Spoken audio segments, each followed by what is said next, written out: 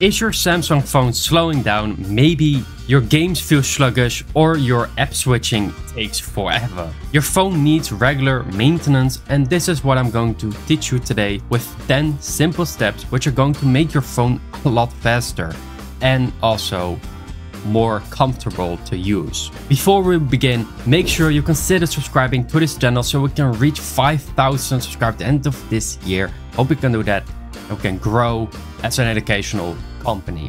Let's go to step 1. So the first step is automate device optimization.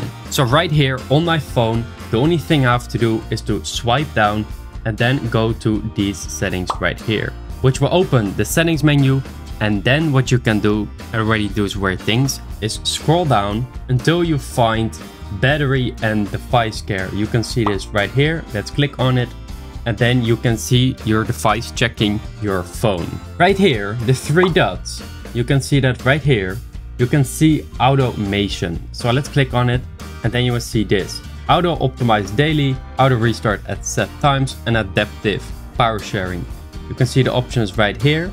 And what I recommend you do is you click on auto optimize daily. This will keep optimizing your phone every single day. And if you click on it, you can see optimize your phone automatically once a day if close apps are to free up memory and all of that. I have my time around 3 AM because I am then sleeping. Close apps to free up memory.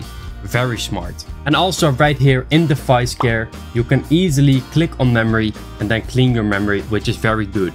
And I'm going to give you another quick tip, but you can also click here on clean now and it will clean up some memory for your phone. After doing this, you can see these options. Click on RAM Plus. Make sure you have the highest one selected. So if you do that, you have to restart your phone. But do remember, you're going to gain a lot more RAM on your phone, which is of course memory to play around with, which means you can open more apps at the same time for the cost of a little bit of storage. For example, the 8 GB here costs me 8 GB of phone storage, but that doesn't matter because I would have more memory on my phone. So there's a quick tip for you. Oh yeah, and another one, if you scroll down right here, you can also see memory resistant apps. Let's click on that one. And then make sure that if these are apps you don't use often, make sure you put them in deep sleep because it doesn't need to be in the background. For example, CapCut, get out of here. You don't need to be in the background running all the time. The second step is also within device care. You don't even have to install any apps right now. And sorry, my phone does weird things sometimes, but you have to go to storage right here. And then after doing this, you can see all of your files. Make sure you scroll down because you have things in your trash you can delete. For example, I only have calendar and contacts, but you can also be having gallery and files apps which you need to clean. So if I click right here, you will see all my personal things, also contacts. But if you click here, just gonna have a look. Oh, that's my sister, doesn't really matter. You can easily remove everything here and make sure you really deleted it. There you go. By the way, if you have an S tier phone, if you have an S series, you should be able to also do enhanced processing, which is also a bonus tip. It's going to make your phone faster for use of more battery. By the way, if you want to have your device care on your home screen or be able to open it with searching for apps, for example, right here, you can see device care right there on my phone. So I can easily click on it and open it as an app. Even better, you can have it as a widget. But to enable this, you have to click on these 3 dots again, right here on the device care app. Then make sure you go to settings. After going to settings, you should be able to see show device care on app screen. Make sure you enable this and then you will find it on your app screen, which will allow you to of course make widgets of it. I know my launcher is different, but if you have widgets, you can easily add it right here. For example, storage and optimization and optimize. You can click this every single time when you think your phone is slow. So here I got some settings. I'm just gonna click on save. Now I have it on my home screen and I can press this really big button every single time my phone is a little bit slow or want to clean it, and then it will clean my phone. There you go, your phone has been optimized. Here also are more advanced apps, normally for developers, but I recommend you turn this on because it will turn off animations on your phone. So make sure you go to the settings menu. After doing this, make sure you go down. After doing this, you should be able to find About Phone. Make sure you click on it and go to Software right here. After doing this, make sure you go to your build number. Make sure you press it 5 times. There you go. And now I'm developer. Sometimes you need to configure your password here, but if you have to do that, do that. After doing this, make sure you go back. After doing this, go to developer options right here.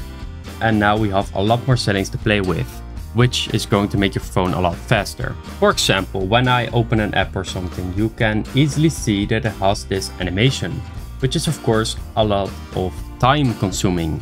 So step 4 right now is to turn these off. Make sure you scroll down and find these 3 options: window animation scale, transition animation scale, and animator duration scale. So make sure you press on it and you turn them off. If you want to have half speed, you can do this. But there you go. I'm going to turn them off because it will make my phone a lot faster. I've turned them off right now. And now you can see that if I press here or here, it is instantly and not slow. I just pressed on something, but yeah, that's a step now. Step 5 is for gaming performance. You can turn on 4x MSAA on your developer settings. So make sure you keep searching until you see Force X MSAA, which is of course for gamers, so let's turn that on. It will enhance graphics and gameplay smoothness, but may use more battery. Do remember this, but your games might look a lot better. What I recommend you do is you go back to device settings, go to battery, and here you can see background usage limits. Make sure you press on this because every single app that's open is going to slow down your PC. I mean your phone and your PC of course. But here you have put unused apps to sleep. Make sure you turn this on. Here I have never auto sleeping apps. But yeah, for the rest right here we have sleeping apps and deep sleeping apps. Deep sleeping apps means that it is almost completely turned off and you're not really going to receive any notifications. There you go. You may not receive updates or notifications. It says right here. But for sleeping apps it's different. It may be delayed. So depending on how you would want to use your phone, a lot of apps you could probably be putting in deep sleep apps right here, just because you're not using them often. After doing this, it will optimize your background apps. If you have a newer phone, you can go to settings and then to display right here. This is probably only available for newer phones which have a higher hertz display, which means that everything looks a lot more smooth. I don't have that option right here, but you can also turn off screen resolution right here.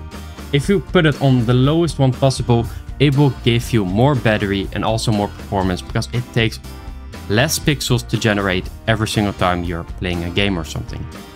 So make sure to put it on the lowest one. I don't have this option on this phone, but you should also have motion smoothness, which you can turn on normal unless you want adaptive, which means that it will change every single time with the speed of your display, how fast it reacts and everything like that. But the lower you put it, so on normal mode, the less battery it will take to process your screen. If you go to settings, make sure you search for power saving right above, and then you could go to power saving right here. But if you click on power saving, you have multiple options. For example, making your phone slower, less brightness, and always on display. What you can do after turning this on is of course choose which one you want to have turned on. It will give you more battery throughout the day, but it will reduce the speed of your phone. So depending on how you want to use it, you can turn off some things. For example, limit CPU speed to 70% instead of 100, and this will make your phone faster. So that's a personal preference, but it will make it faster, especially if you use enhanced processing, but sadly it can't be combined with power battery of course, because this is going to use a lot more battery for more speed, like I told you. Make sure to subscribe to the channel because now I'm going to show you the best tip in the video. And now we have to install an app from the Samsung store, but this is a Samsung app itself. So make sure you search up the Galaxy Store right here. We are going to open this one. Make sure you click away these weird ads. Sorry, you can't turn them off. But now we can go here to the search bar. And if you have an S series phone, It is only available by newer phones, not budget phones. I'm sorry for the M series and A series, but it's only possible for S series. But right here, you can search and make sure you search for good guardians. I typed it wrong, but you should be able to find this. If you cannot find it, it probably means your phone doesn't support this. And I'm very sorry, because this is a very powerful tool. Right here, we have Good Guardians. Make sure you install it and then open the app right here.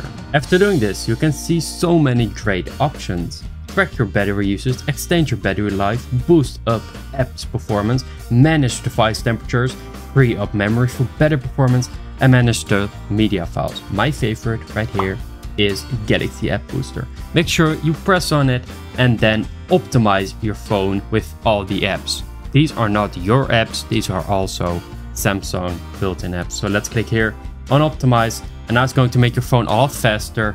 If it's combined with the animation scaling, like I told you in the beginning of the video, it is going to make everything a lot faster. Everything starts up within a second and you don't have to wait anymore for your device. Of course, it also offers way more useful apps.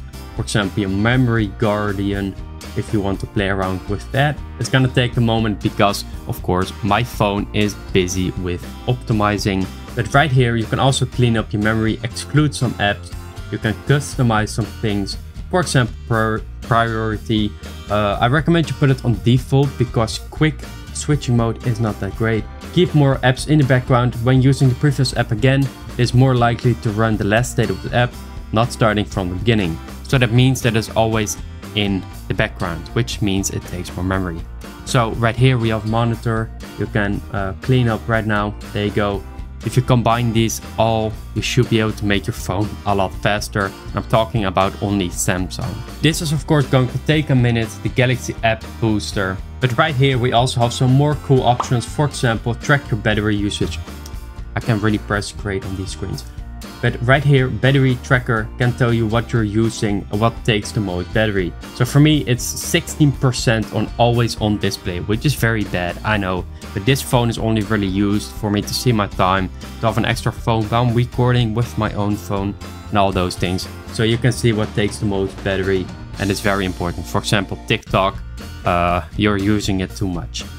But yeah, here we also battery guardian, which is also very cool because you can get your phone to do things, for example, power saving during bedtime. This is my bedtime, I guess. So it will turn on power saving during this time, and it will save your battery throughout the night, consume less battery. You can also extend your battery life. Scroll down, go there, and here we have so many cool options. You can turn this on and that will optimize everything. Make sure you do read what it is enabling, what it's disabling. But it should be able to make your phone a lot faster and also extend battery life. Like I said, screen resolution and turning off other things, for example, the speed of your screen, how it looks. Wi-Fi power saving mode, I recommend you turn that off. Don't ever enable it. It's going to reduce the speed of your Wi-Fi a lot, so don't do that. And of course, some more like thermal guardian. I don't recommend you look in here because it's only about the temperature of your phone. Just leave it at the middle. Don't even touch it. It should completely be fine. Of course, we also have media file guardian, which is not very much something. It only tells you which files you have. It doesn't really clean it or something. Use the device care for that one. And while we are talking, the optimization has been complete. But right here, I can click on done. My phone is a lot faster now. If I can press the buttons, would be nice. There you go. It's a lot faster now. So even though this is an S10 Plus, you can see that right here, this is an S10 Plus. It is a lot faster now. We've optimized your phone. If you really enjoyed this video, make sure you subscribe down below right now. Because if we hit 5,000 subscribers at the end of the year, I will make so many great projects with the educational space and make everything easier to understand, more comfortable, turning text into video. Hope you enjoy all of that. I will see you in the next one, and thank you so much for watching. Goodbye.